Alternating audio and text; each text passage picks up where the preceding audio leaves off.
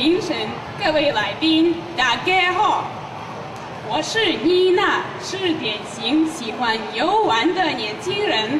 对我来说，台北是个理想的好玩的地方。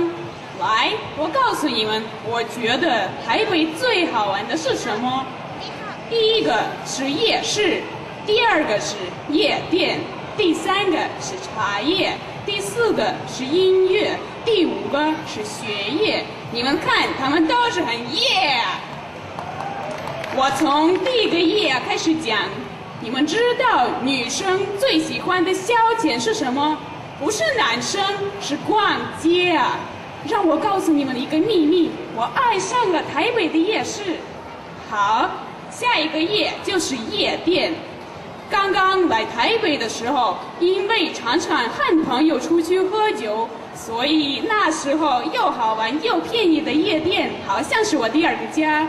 可是这样天天纸醉金迷的生活，实在很对不起自己，所以我决定痛改前非，不再去夜店喝酒，改去猫空喝茶叶。好，下一个夜就是音乐。我每天看到的很多背着吉他的年轻人，激励我开始写自己的歌。来，我为你们唱一首献给台北的歌。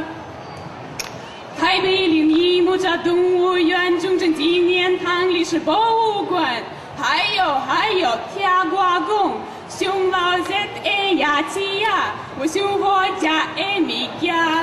台北，好佚佗，台北，好佚佗，谢谢。其实我从小就想愿上台唱歌的梦。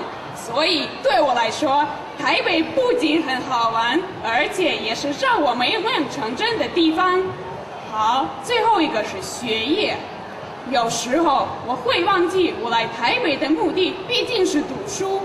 我觉得学中文也是一件很有乐趣的事情。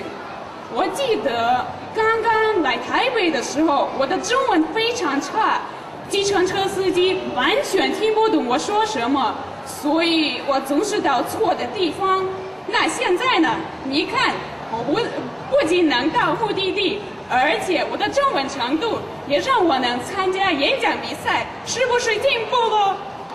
如何尽情享受生活呢？来台北吧，跟我一样，让青春过得又丰富又好玩。来台北，砰砰砰砰！谢谢大家，谢谢。